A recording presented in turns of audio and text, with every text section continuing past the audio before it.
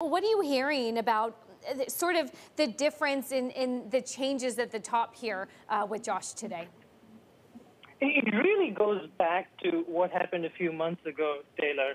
If you remember, Apollo, for the longest time, for its 30-year existence, has really been associated with Leon Black, but he has faced incredible scrutiny over the last 1 year, especially for the $158 million he paid to the convicted sex offender Jeffrey Epstein, who killed himself. And while ostensibly that money was for tax services and estate planning, that scrutiny did lead to him having to leave his role as CEO of Apollo. So what that has resulted in is a little bit of a succession battle where you had Mark Rowan, who seemed to be on his way out of Apollo, was in this semi-sabbatical mode, and for all money, it looked like Josh Harris is the one who would take over as the leader of the firm. But because of what was perceived as his role in pushing Leon Black out, we've had this little battle where Mark Rowan is back fully in charge and Josh Harris seems to be shunted aside.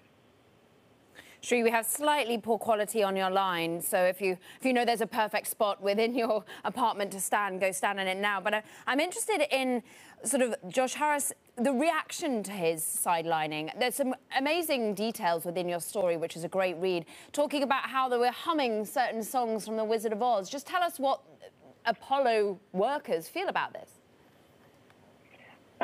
Look, Apollo's always been known for its bare-knuckle, hard-charging culture, so it's not a surprise when you have some certain cliques develop in an organization like that and strong feelings develop, and there certainly seems to have been a great deal of reaction to Josh Harris's sidelining inside the firm, because when Leon Black was CEO, even then the day-to-day operation of the firm was being run by Josh Harris. And I really want to just step back for a second here. For a lot of the listeners in our audience, it would seem like, why do we need to care about the intricacies of the battles between the top 1, 2, or 3 executives at a firm like Apollo? You have to remember, it is a $455 billion investing juggernaut.